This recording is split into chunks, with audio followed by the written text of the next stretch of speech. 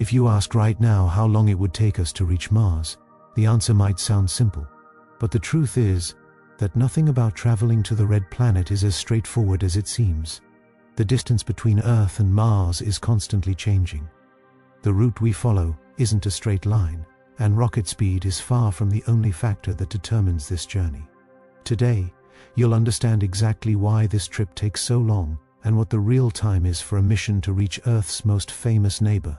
To start, we need to make something clear. Mars is not sitting in space like a destination waiting for us to arrive. It isn't a fixed point marked on some cosmic map.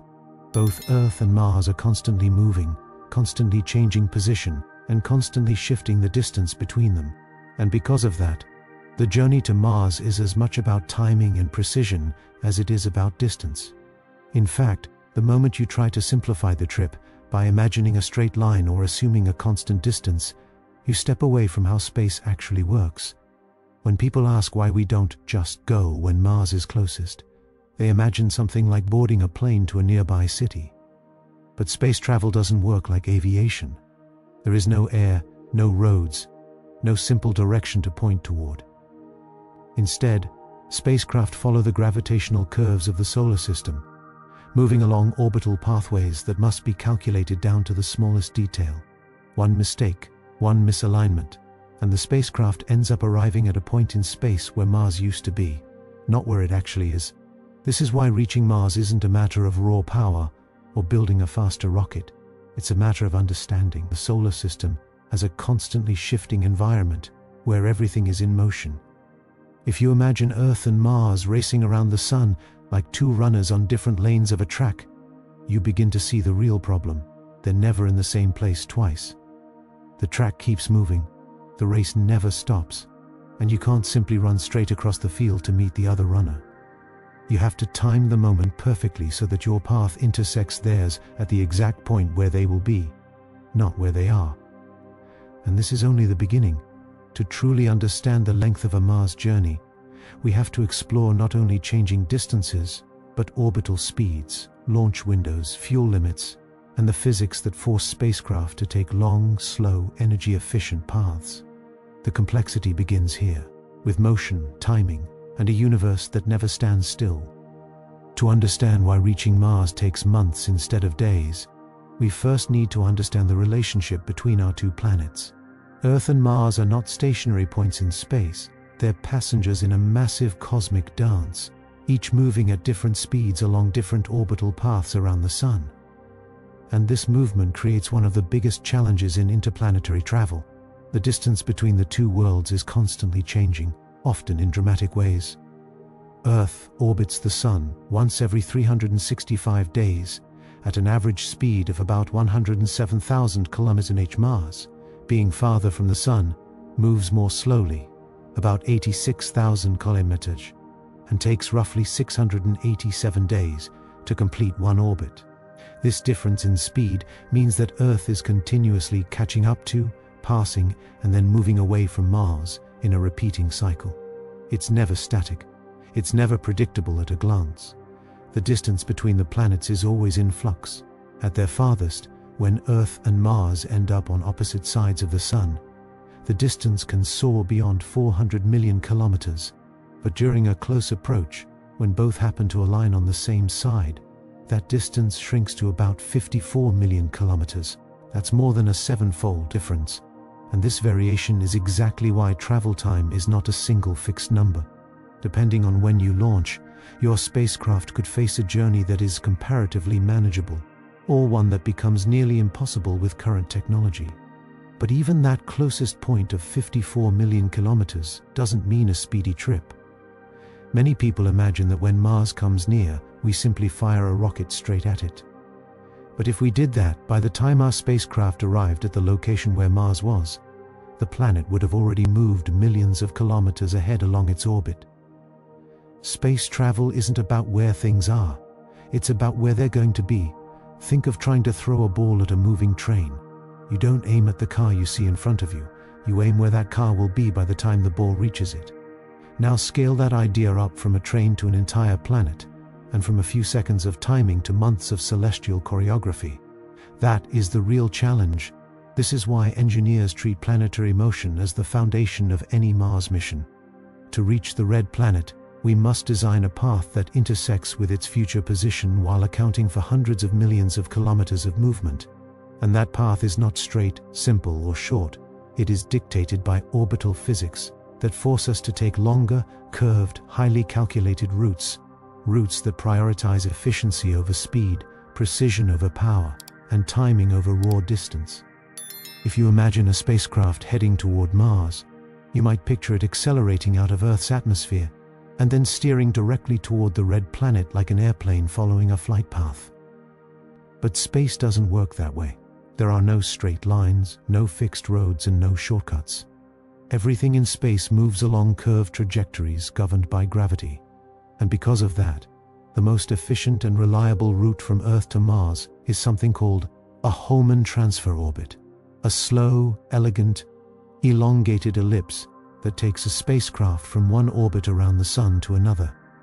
Here's the key idea. When we launch a spacecraft, we aren't just shooting it across space. We're giving it a new orbit around the Sun, one that gradually stretches outward until it intersects the orbit of Mars. Instead of chasing the planet, we aim the spacecraft toward a point in space where Mars will be months later. This is the same principle behind leading a target, except now the target is a world moving at 86,000 kilometers per hour. The Hohmann transfer works like this. Earth orbits closer to the Sun, Mars orbits farther. We accelerate the spacecraft just enough to leave Earth's orbit and enter a larger elliptical path that reaches outward to Mars orbit. The spacecraft then coasts, carried by momentum and the Sun's gravity, all the way to the intersection point. It's a smooth, predictable trajectory that uses the least amount of fuel possible. And yes, least fuel possible is crucial. In space travel, fuel is everything. Every extra kilogram requires more thrust. More thrust requires more fuel. More fuel makes the spacecraft heavier, which once again demands more thrust. This creates a chain reaction that becomes unsustainable very quickly. That's why engineers prioritize efficiency. A perfectly straight, direct line toward Mars would require an extraordinary amount of fuel, far more than any current rocket could carry. To understand why the Hohmann transfer is so important, consider its history. Almost every successful Mars mission has used it. Mariner 4 in 1964, Mariner 6 in 1969, Viking, Pathfinder, Spirit, Opportunity, Curiosity, Perseverance. All of these spacecraft followed some form of this elliptical journey. Despite being slow compared to fantasy rocket launches, the Hohmann transfer is reliable, predictable, and energy efficient. But there's another catch. Even with the perfect trajectory, timing must be flawless. You must launch at a moment when Earth's position, Mars' future location, and your spacecraft's path align precisely. And that perfect moment appears less often than you might expect, which leads directly into the next challenge. Even if we choose the perfect trajectory and understand how to follow an efficient elliptical path around the Sun, there is still one fundamental limitation that dictates every Mars mission. We can only launch at the right moment. In spaceflight, that perfect moment is known as the launch window. And when it comes to traveling from Earth to Mars, this window is incredibly rare. It opens roughly once every 26 months, meaning we get just one realistic opportunity every 2 years to begin the journey. Why so limited? Because Earth and Mars are constantly moving along their orbits at different speeds. For a Hohmann transfer to work, Earth must be in the exact right place to start the elliptical path, and Mars must be at the precise future location where the spacecraft will arrive after months of coasting. If either planet is even slightly out of alignment, the spacecraft could pass behind Mars by millions of kilometers, or shoot far ahead, missing the planet entirely. There are no second chances in space. The timing must be exact to the day, sometimes even to the minute. Imagine trying to jump onto a carousel horse that is spinning around a circle. If you jump too early or too late, you miss it. Now imagine that carousel spinning at tens of thousands of kilometers per hour, and the horse being a planet. That is the scale of precision engineers must handle, and this is where fuel becomes another critical limitation. You might think we could simply launch more often if we had a more powerful rocket, but in reality, going outside the optimal launch window would require enormous amounts of additional fuel, far more than current rockets can carry. Every bit of extra speed demands exponentially more fuel, and that spirals into a problem. More fuel means a heavier spacecraft, which requires even more thrust to lift off, which once again requires even more fuel. The cycle becomes impossible to sustain. This is why nearly every Mars mission ever launched has done so during the aligned 26-month window. It's not a preference, it's a necessity. The solar system's mechanics dictate the timing, and no human technology today can change that. Because of this strict alignment and fuel efficiency requirement, travel times remain remarkably consistent. Missions almost always take between 6 and 9 months, regardless of the rocket used. The limiting factor isn't speed, it's energy. And as long as we use chemical rockets and energy-efficient transfers, the journey will always be a months-long commitment. These limitations raise an exciting question. What would it take to dramatically shorten the travel time? What kind of propulsion, engineering, or innovation could turn a 7-month journey into something far faster? To answer that, we must look toward the future. With everything we've explored so far, the shifting distance between planets, the curved paths dictated by gravity, the strict timing of launch windows, and the fuel limits of current rockets, it becomes clear why our journey to Mars consistently takes between 6 and 9 months. But this naturally leads to the next big question: can we ever make the trip faster? And more importantly, what new technologies could reshape the future of interplanetary travel? The good news is that engineers and scientists around the world are already working on solutions. While chemical rockets have served us for decades, pushing spacecraft out of Earth's gravitational well with tremendous power, they are no longer enough for the next era of exploration. To truly cut travel time, we must develop propulsion systems that offer more sustained acceleration, higher efficiency, and far greater energy density. One of the most promising technologies is nuclear thermal propulsion. Instead of burning chemical fuel, these engines heat hydrogen using a small nuclear reactor, then expel it at incredibly high velocities. The result is thrust far more efficient than anything we use today. NASA studies suggest nuclear thermal engines could reduce the travel time to Mars from 7 months down to around 3 or 4, nearly cutting the journey in half. Another emerging technology is nuclear electric propulsion, which uses a reactor not to produce thrust directly, but to power highly efficient ion engines. These engines produce smaller thrust, but can operate continuously for months, gradually building tremendous speed. Over long distances, ion propulsion can outperform chemical rockets by a wide margin, potentially allowing much faster interplanetary missions. There are also experimental ideas like plasma engines, solar sails, and even fusion propulsion, which, although still in early stages, promise speeds that could one day take humans to Mars in weeks rather than months. Fusion engines, for example, would harness the same process that powers stars, offering unmatched energy output with minimal fuel.